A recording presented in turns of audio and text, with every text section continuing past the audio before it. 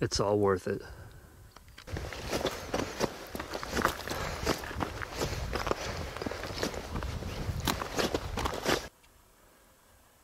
Yeah, it's definitely worth it.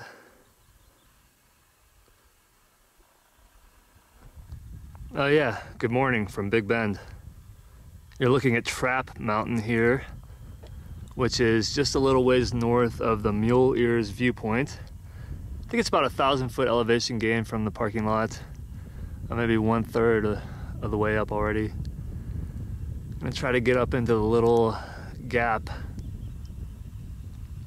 right there, and then I should get to the summit pretty soon after that. If not, I'll just go around this way.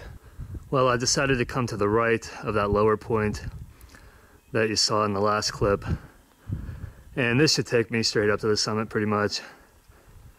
Just steep, but nothing that looks unclimbable.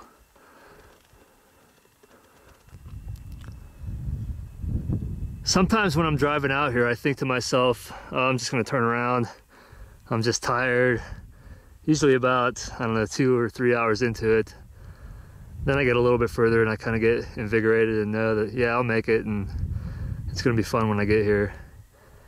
So yeah, despite the fatigue and the exhaustion sometimes, it is definitely worth it getting here.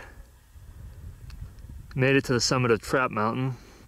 I think about 1,100 or 1,200 foot climb. My elevation right now is 4,085. Anyway, this is the view, kind of looking south. There's Cerro Castellon, my last climb that I did when I was here last time.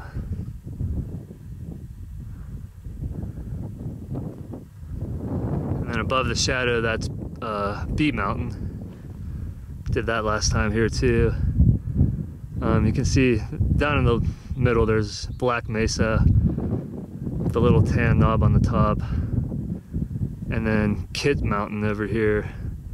So did those last time I was here, and then this is looking north.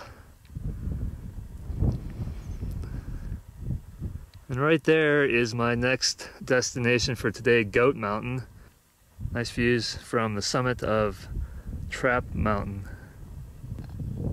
The summit is back there a little further beyond that point. And then this is looking the other direction down at the parking lot for the Mule Ears viewpoint and trailhead.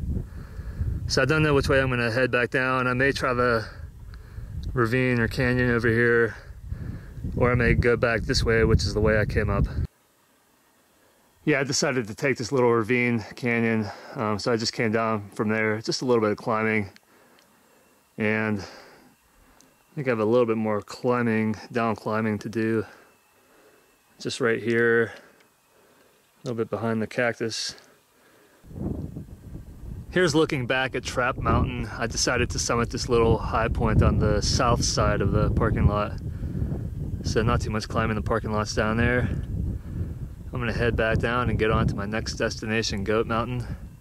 But that's it from Trap Mountain at the Mule Ears viewpoint.